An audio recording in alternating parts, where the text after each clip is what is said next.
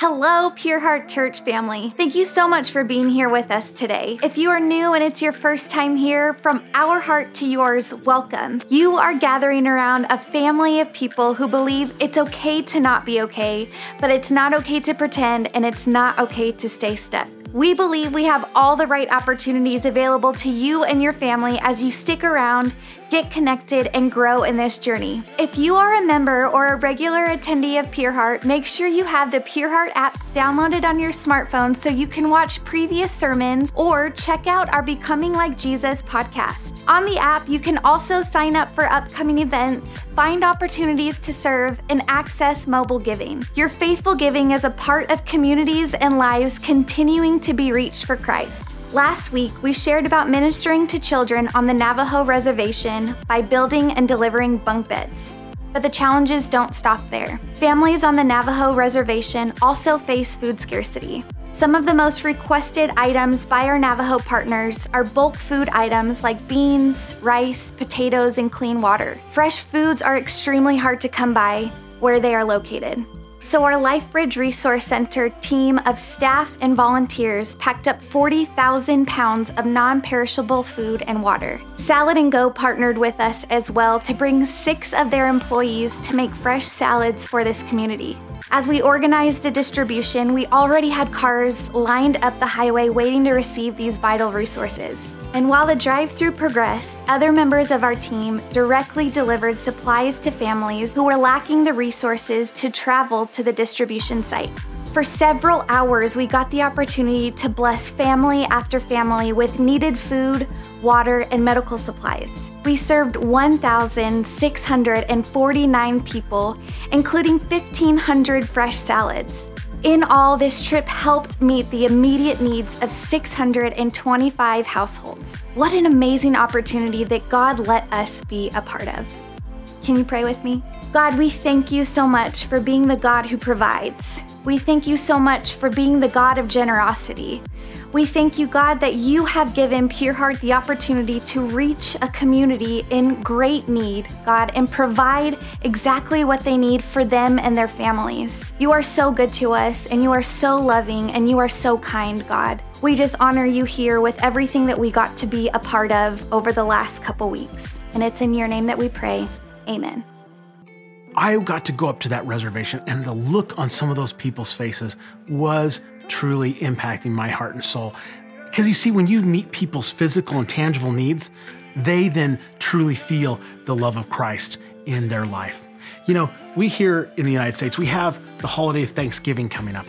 And one of the things that we do every single year here at Pure Heart is we gather together Thanksgiving food boxes. And that's where you put together a turkey and some stuffing and cranberry sauce and all those things that you need to have a Thanksgiving dinner, and put them together in a box. And we usually drop them off at the church. And so if you live near the church here in the Glendale, Phoenix area, we would love you to put together one of those and drop it off at the church. But if you live someplace else in the world, here's what we want you to do. Is this Thanksgiving, put together a food box. If you scroll down on our website, pureheart.org, and you see the little turkey at the bottom, click that. It has a list of the things that you can put together in that food box. And here's what you're gonna do. It's either contact a food bank near you, contact a church near you, or even better this, find a family near you to drop that off. Impact their life. See the look in their eyes when you go up and hand it to them and say, we just want to bless you and love you.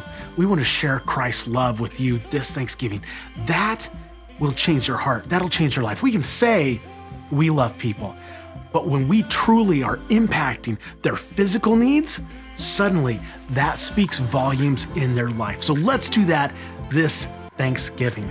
I do know one thing also about Thanksgiving, and that is sometimes we have a lack of self-control.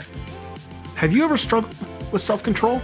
Because if you haven't, that's amazing, and I want to meet you, because I've never met anyone anywhere in my life that says they don't struggle with any area that's self-control. Every area of their life they don't. Especially in the world we live in today with such instant gratification promoted all around us.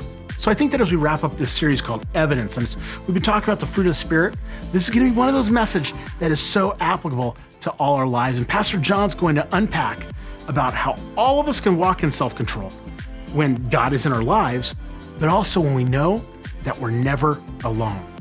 There's going to be a chance to reflect at the end of the service today, and no matter where you're at, if you're watching at home, listening in your car, or if you have this on at work, see, God has a reason for you to listen today. It's not by chance. So stick around, take that opportunity to reflect and just process on what God wants to show you for your life about self-control. And so as we wrap up this series, let's get stronger together, grow in our relationship with God together. Let's lean in, see how He wants to show us about self-control today. Welcome to church.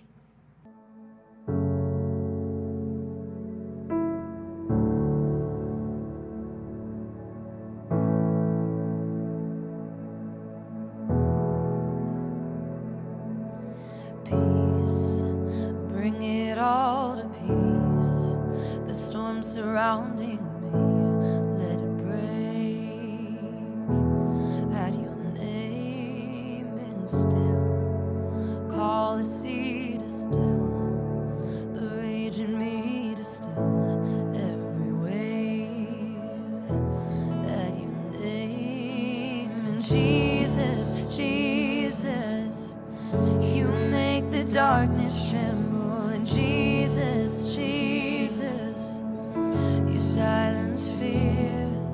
And Jesus, Jesus, you make the darkness tremble. And Jesus, Jesus, and breathe. Call these bones to live. Call these lungs to sing once again. I will praise Jesus, Jesus, you make the darkness tremble. And Jesus, Jesus, you silence fear. And Jesus, Jesus, you make the darkness tremble. And Jesus, Jesus, lift up His name. And Jesus, Jesus, you make the darkness tremble. And Jesus, Jesus, you silence fear. Oh, and Jesus, Jesus, you make the darkness tremble. And Jesus, Jesus, His name, and your name is a light that the shadows can't deny.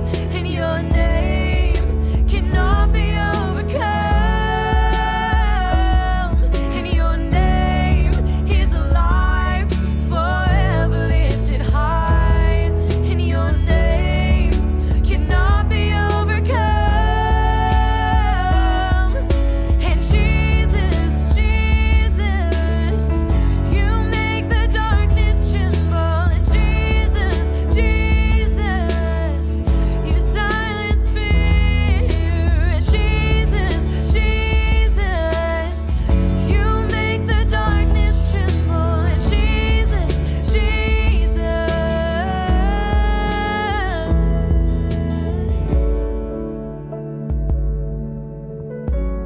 there's no other name but Jesus.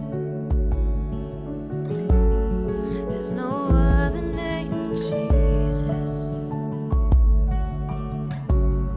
There's no other name but Jesus.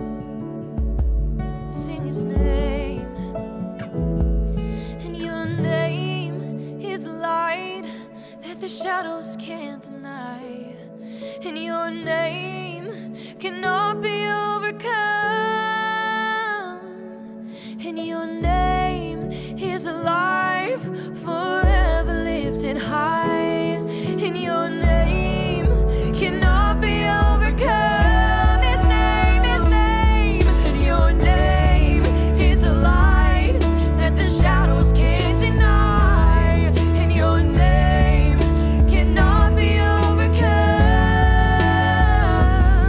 And your name, it is alive, forever lifted high. And your name cannot be overcome.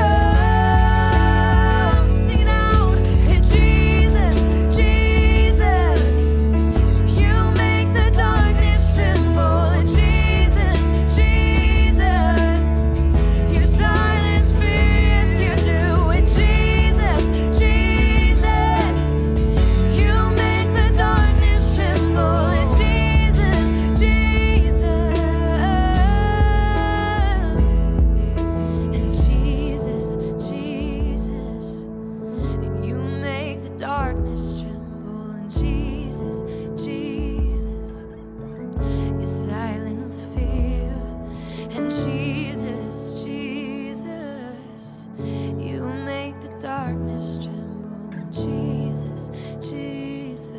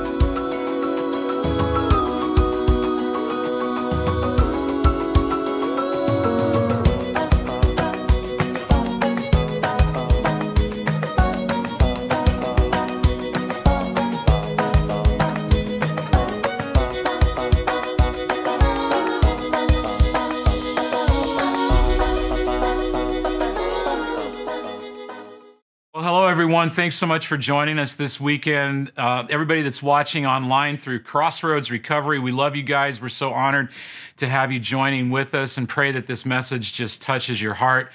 Everybody that's watching from around the state of Arizona, across the country, around the world, thanks so much for joining us this weekend. That video that you just saw was fantastic. It was actually a replica of a Stanford University study that went all the way back to like 1972. And what they did in this original study is they took a single marshmallow, put it on a plate, and then one by one, they would bring these 4 to 5 year old kids into the room. And so they would tell these children very simply, hey, you can eat this one marshmallow now, or you can wait 10 minutes, not eat this one, and then when it's all done, you get 2 marshmallows. Now, this has been done and it's been replicated numerous times over the past 4 decades. And what it's really looking at is this idea of delayed gratification. So what the study sought to do was determine if these kids, these preschool kids, had enough self-control to put something off that they really wanted right now to have something greater at a later time. What's interesting is that a few years ago, they did a new study based on a similar concept, and this study suggested that kids could actually delay gratification longer and exercise more self-control if they were working together with a partner toward a common goal. So in this newer study, the researchers replicated this marshmallow test, but they used cookies this time, which is fantastic. And I'm just witnessing this big giant crumble cookie right in front of me right now. But they took 2 different sets of kids, one from Western industrialized Germany, and then they took kids from rural farming communities in the country of Kenya. And so these kids were introduced to a partner and they were asked to do a task together, and then they were put in separate rooms, each by themselves, with this single cookie on their plate. Their partner was in a different room doing exactly the same thing, and they were told, you can eat this now, or you can wait until the time is done, the 10 minutes are done, and then you can receive 2 cookies. And here's what's fascinating. The results showed that with both the German children and the Kenyan children who were cooperating together, knowing that their partner was with them, even though not physically with them in another room, they were able to exercise greater self-control than the kids who went at it by themselves. So apparently, working with a partner toward a common goal was more effective than going at it alone. Well, we've been in this series called Evidence over the past 9 weeks, and we're looking at the fruit of the Spirit. And in this final week of the series, we're going to look at the very last fruit that Paul lists in Galatians 5:23. Check this out, where Paul says the fruit of the Spirit is self-control. Now, let's ask ourselves this question as we dive in. when the temptations of life are sitting right in front of us like a giant crumble cookie. I mean, things that can bring instant gratification, but we know that they're going to cause long-term harm, long-term damage to our souls, damage to relationships, damage and harm to any facet of our lives. Here's the question: will we partner with the Holy Spirit, who will help us to exercise the self-control that we need so that we can move into something greater? Something greater like a deeper connection with our Creator, a stronger marriage, a healthier single life, more fruitful relationships, margin in our finances, or whatever it might be. I would submit to you today that partnering with the Holy Spirit to bring about this fruit of self-control will position us for a better life and for greater influence as God's people in a world that so desperately needs the life that only Jesus can bring. You see, throughout this series, we've been asking this big question: do people see Jesus in me? We're asking ourselves, what evidence is coming from our lives that demonstrates that we are followers of Jesus? Does our lifestyle, our character, our actions, does they demonstrate that we are being indwelt, energized, and led by the Spirit of God? In other words, is our life indicative of the new creation that we are in Christ Jesus? And all of these things that we've looked at throughout this series: love, joy, peace, long-suffering, kindness, goodness, faithfulness, gentleness, and now the crown jewel, self-control, it all comes because of a partnership with the Holy Spirit, allowing the Spirit that's in us to produce the fruit of His Spirit. Well, as we start looking into self-control, we need to look at what it really means. And really, at its core, self-control comes from an ancient word that means the mastering of your inner passions and desires. Think of it like this. Think of it in light of the goals that you want to reach in your life. Think of it in light of the commission that we have been given. Think of it in light of the task that we've been asked to fulfill as God's children. With self-control, will we refrain from all of the things that might hinder us? Now, I'm going to be honest with you. There is nothing easy about self-control. But if you will, just for a minute, would you dream with me? Would you dream with me about where you want God to take you in your life? Where do you see God taking you? If you had a blank slate and you could map out where you really want God to take you, what kind of influence do you want to have? What kind of impact do you want to have on those around you? I sat down this week as I was preparing this message, and I started doing this for myself. I started dreaming about the life that I would love to have with God. And here's what I dream. I dream of a life that is fully lived out in loving union with Jesus. A life where my thoughts are truly His thoughts and my ways are truly His ways. I dream of a life where I live fully toward what God has called me to do, totally apart from the expectations of others, just completely focused on what He wants for my life. I dream of a life that can find that His strength is made perfect in my own weaknesses and my own struggles, and where God, the Holy Spirit, is truly the driving force of my life. I dream of a life where the love that God has lavished down upon my life and put inside of my heart, that it flows out of me and through me to my wife, to my children, to my grandchildren, further to the team that I'm so honored to work with here at Pure Heart on a daily basis, the staff, the office that I'm honored to work with every day, the congregation that I'm privileged to serve here at Pure Heart, and to our culture at large. I dream of leaving a legacy, making a difference. I dream of a life where my sinful passions and unholy desires are crucified daily, and the decisions that I make are based entirely on the wisdom of my Creator. and not of my own accord. Let me ask you, what do you dream of in your life with God? What gets in the way of your dream? I'll tell you what gets in the way of my dream. I do. Me, myself, the self that has to be controlled, the self that has to be mastered. Now, I am a huge football fan, and I love my Arizona Cardinals because I'm an Arizona native. I'm that guy. I love the Arizona teams. But I grew up a Cowboys fan, specifically in the era of Roger Staubach and Tom Landry when he was the coach. And Landry was such a great role model, excellent follower of Jesus. And he made this statement I thought was really in alignment with what we're talking about in this message. He said, "My job as a coach is to get men to do what they do not enjoy doing in order to achieve what they had always dreamed of." And then he paused and said, discipline. Now, let's be honest. I hate that word, discipline. I mean, I want the crumble cookie now.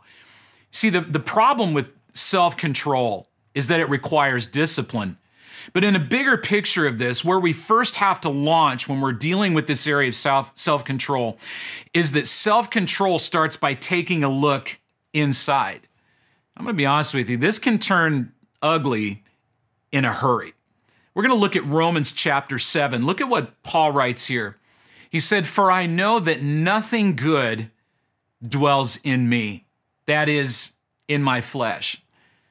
For I have the desire to do what is right, but not the ability to carry it out." See, Paul's saying, I can't go at this alone.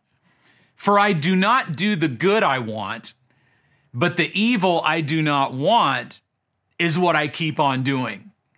Now, if I do what I do not want, it is no longer I who do it, but the sin that dwells in me." I love the Message paraphrase of these 3 verses. It says this, it says, "If the power of sin within me keeps sabotaging my best intentions," and I think all of us can relate to that, "I obviously need help. I realize that I don't have what it takes. I can will it, but I can't do it. I decide to do good, but I don't really do it. I decide not to do bad, but then I do it anyway. My decisions, such as they are, don't result in action. Something has gone wrong deep within me, and it gets the better of me every time." As I read that passage in Romans, you know what comes to my mind? That's me. That's me.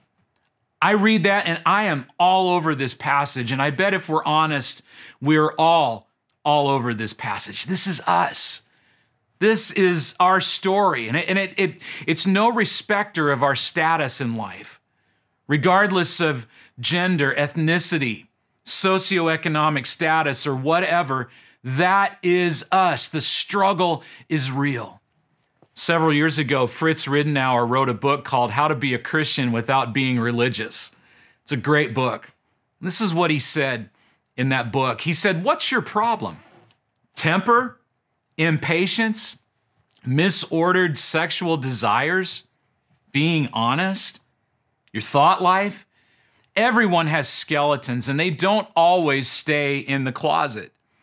You want to do right, but you do wrong. You want to choose obedience, but you choose sin. Sometimes you'd almost swear you were a split personality, a walking civil war." And as the Message paraphrase of Romans 7:18 through 20 so beautifully said, I need help.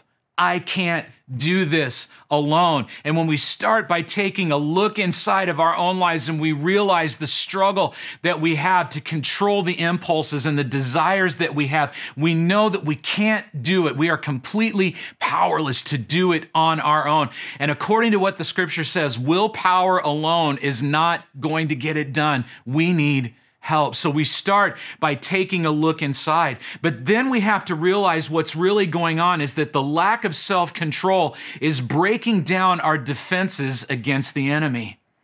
We go to Proverbs chapter 25, verse 28.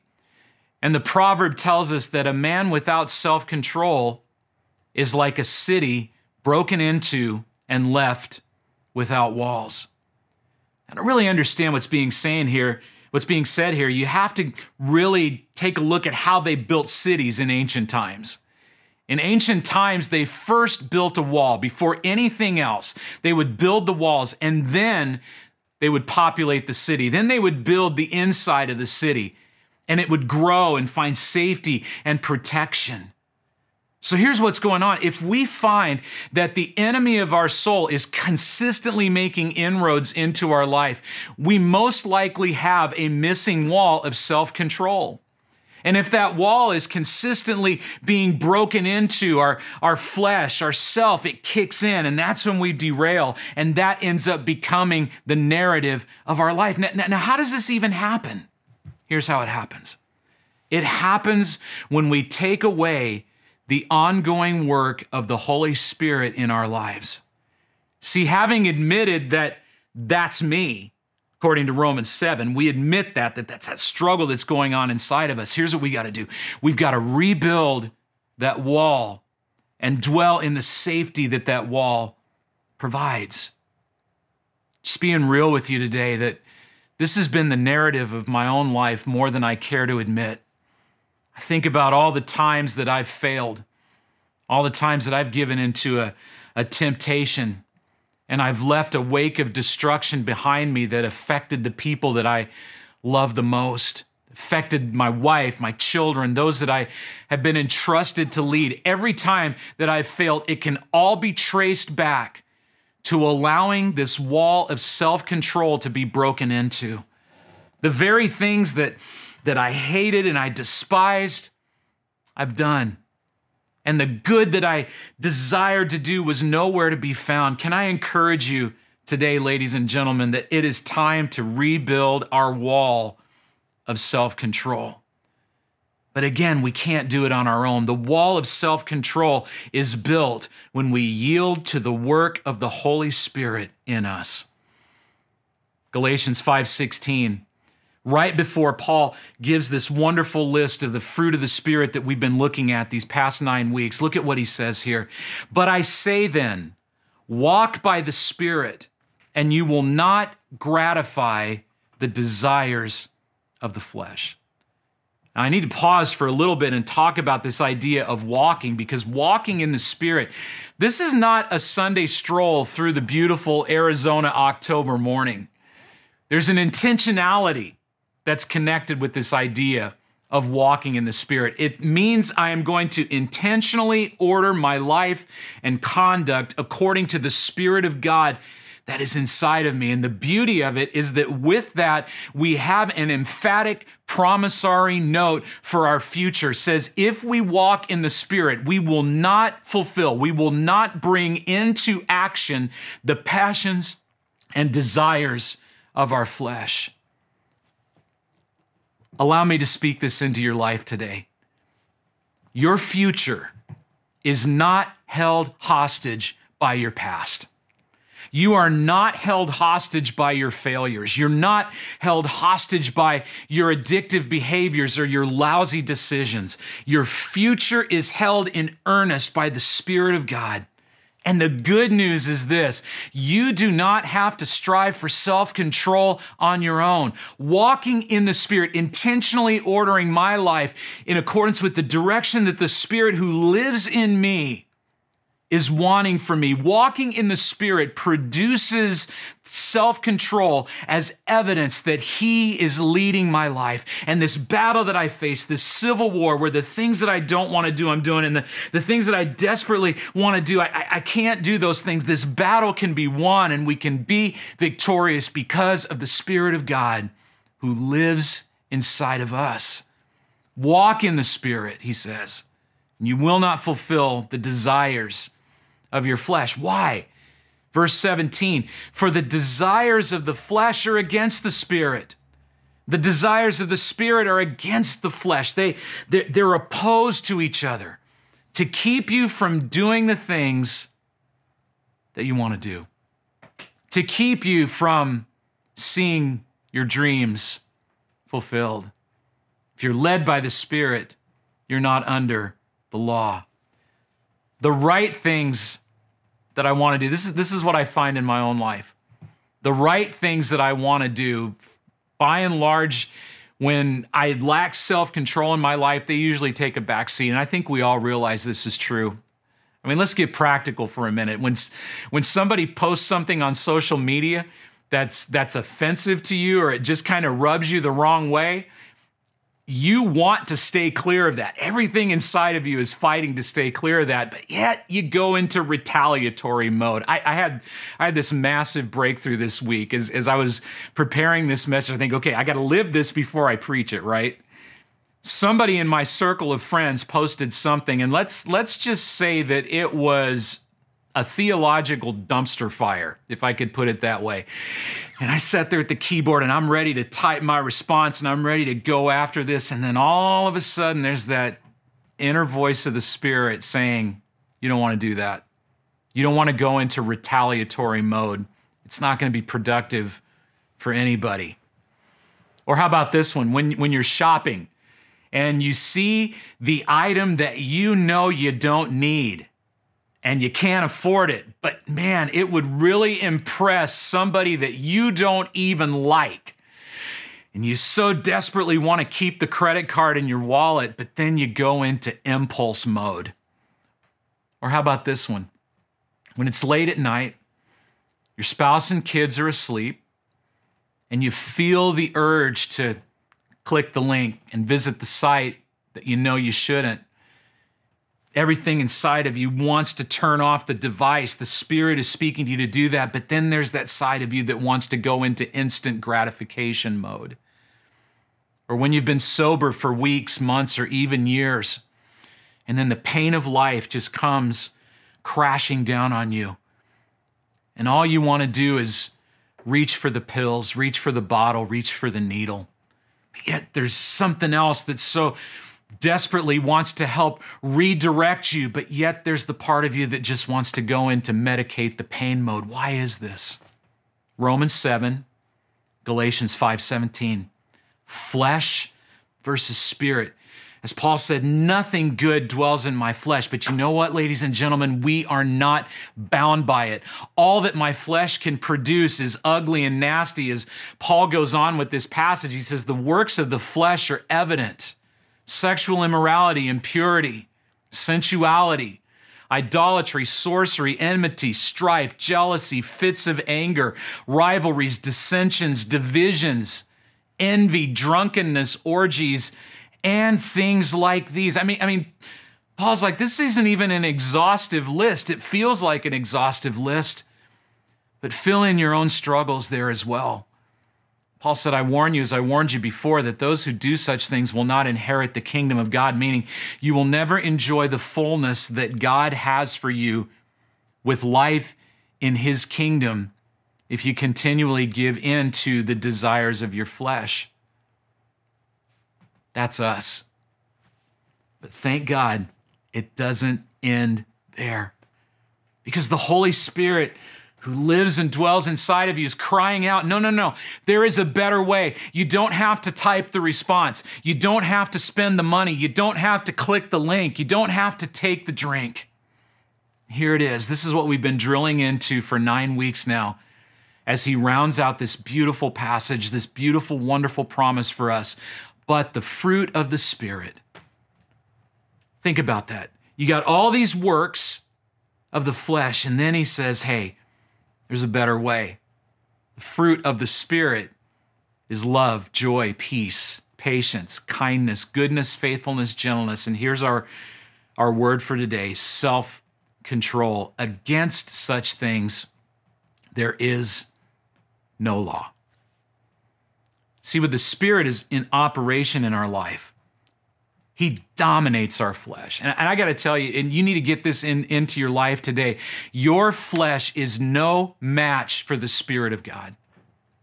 You think for a minute that your flesh can overtake that just on its own? No, the power of God is so much greater. That's why the scripture tells us that greater is he who is within us than he who is in the world. You have the power and the capacity to overcome, to exercise self-control, to say no to the marshmallow, to say no to the crumble cookie now so that you can enjoy God's best life for you down the road.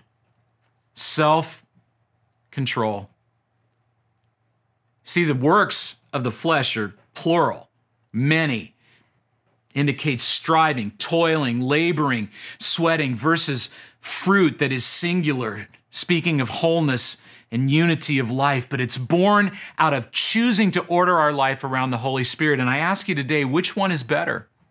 A life that we can't get past the constant struggle of that's me, a life that is full of broken down walls that afford no protection against the constant bombardment of the enemy who seeks to draw us away from loving union with Jesus?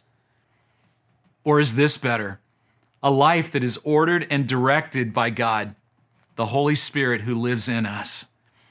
You see, ladies and gentlemen, walking in the Spirit is not a passive activity. One of the many things that I love about the Apostle Paul is if you read his writings closely, he, like me, was a huge sports fan. He loved the Greek games. And many times in his writings throughout the New Testament, he uses sports analogies. And I love this one that he uses in 1 Corinthians chapter 9. Check this out. He said, "Do you not know that in a race, all the runners run, but only one receives the prize? So run that you may obtain it." Every athlete exercises, watch this, every athlete exercises self-control. There's our word. Self-control in all things. They do it to receive a perishable wreath, but we an imperishable. So I do not run aimlessly. I do not box as one beating the air, but I discipline my body and keep it under control. This race that we are running, ladies and gentlemen, we need to run this race with a winning mentality. I'm a guy that hates to lose. I don't like to lose my keys. I don't like to lose my wallet. I don't like to lose at checkers. I just don't like to lose. And yeah, I'm that dad who doesn't like to let their kids win. I'm just kind of like that. I'm wired that way. But we need to run as though we're going to win. As though we're going to win and obtain the prize. That's exactly what Paul's saying to us here. But he's saying, look, everybody who runs in the natural, they run for a prize that's perishable. In those days, it was an ivy wreath that would wither and fade. But for us to win, we exercise self-control in all things. And we're not running for something that is perishable. We're running for something that is imperishable. It is going to last throughout all eternity. He said, it's not an aimless race that we're running. I'm running to win. He said, I'm not shadow boxing, but I discipline my flesh to keep it under control. Think about athletes. They rise early, they train, they eat raw eggs, they avoid sugar, they get into the weight room. In our spiritual life, what do we do to make sure that we're yielding to the Holy Spirit? Maybe we wake up each day to spend time in silence and solitude before the Lord, eliminating the distractions of life. We eat the word to allow it to nourish our soul. We sit at the feet of our Savior, inviting the Spirit to take charge, asking the Holy Spirit, how do I need to order my life with self-control so that I can win this race? Never discount the importance of the Holy Spirit in your life. And here's what I want to encourage you as I wrap this message up today. You are never alone. God has seen fit to bring you into the race at this moment in history. And everything that you need to live a godly, victorious life, if you said yes to Jesus, it is already inside of you because he has put his Holy Spirit inside of you. You can give forth the evidence of your faith. You can give forth the evidence that Jesus has saved you, that the Holy Spirit lives in you, and you have the hope that only Jesus can bring. But much like those kids that they did in the study, in two different parts of the world, they realized that kids were more able to exercise self-control when they knew that they had somebody with them, that they were not alone. You, ladies and gentlemen, are not alone because the Spirit of God dwells in you. And there's something even incredibly powerful about this idea of the race, because not only is the Spirit inside of you and you're not alone, heaven is watching. The writer of Hebrews tells us that we're surrounded by a great cloud of witnesses, and because of this, they're cheering us on. They say, let us lay aside every weight and sin which clings so closely and run with endurance the race that is set before us, looking to Jesus, the founder and perfecter of our faith, who for the joy that was set before him endured the cross, despising the shame, and is seated at the right hand of the throne of God. Consider him who endured from sinners such hostility against himself, so that you may not grow weary or faint-hearted. You know what the beauty of that verse is? Where it says that Jesus had a joy that was set before him. You know what the joy that was set before him was? I believe it was you. I believe it was me. I believe it was all of his creation. And Jesus looked down the corridors of time and he saw us. He saw you in your struggle. He saw you in your pain, and he gave it all so that you could have life with God. And maybe you're watching this message today and you're thinking, you know what, that's the kind of life I want. That's the kind of life that I desire. I'm just lost and broken. I need the hope that Jesus can bring into my life. Did you know that he wants to place his Spirit inside of you so that your life too can give forth this evidence of the change that only he can bring? And it all starts by you just simply saying yes to Jesus. There's an old gospel song, and I love the title of this song. It says, when he was on the cross, I was on his mind. And that's not something that's self-seeking or self-serving. It brings us hope. It brings us comfort to know that when Jesus was suffering his greatest pain, he had our pain in mind.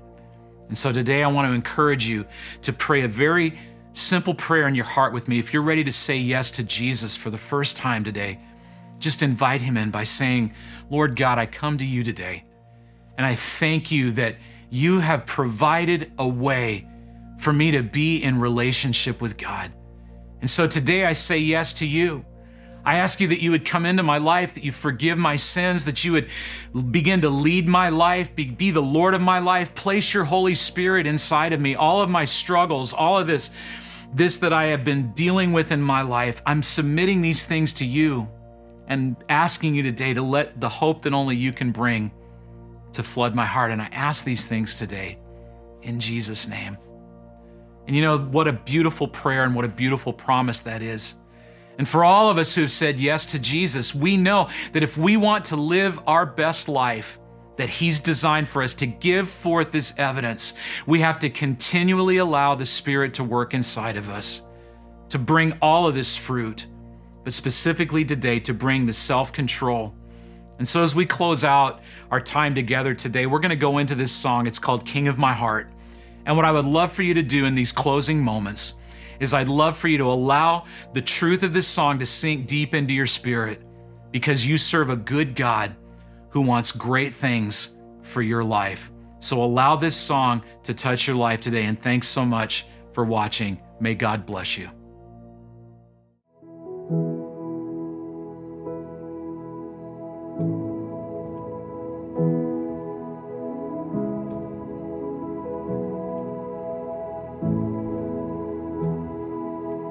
Let the King of my heart be the mountain where I run, the fountain I drink from. Oh, he is my song. Let the King of my heart be the shadow where I hide, the ransom for my life. Oh, he is my song. 'Cause you are good.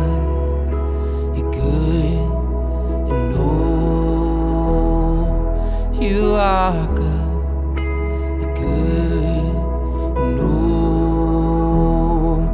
You are good, you're good, oh. You are good, you're good, no. And let the King of my heart be the wind inside my sails, the anchor in the waves. Oh, of my heart, be the fire inside my veins, the echo of my days. Oh, he is my song, 'cause you are good, you're good, and oh, you are good, you're good, and oh, 'cause you are good, you're good, and oh, you are good, you're good, and oh.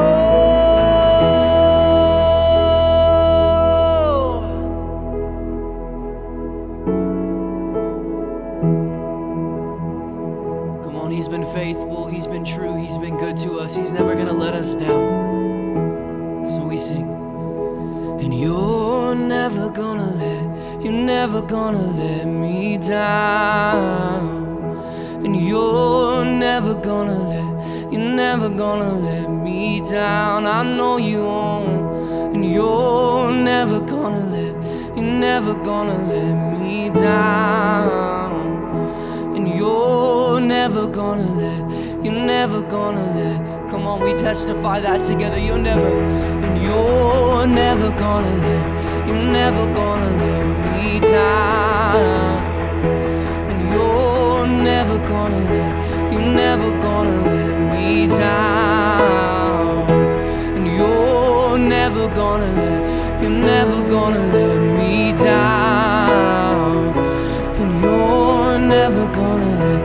never gonna let me down. 'Cause you are good, good, and oh, you are good, you're good, and oh, you are good, you're good, and oh, 'cause you are good, yes, you're good, and oh.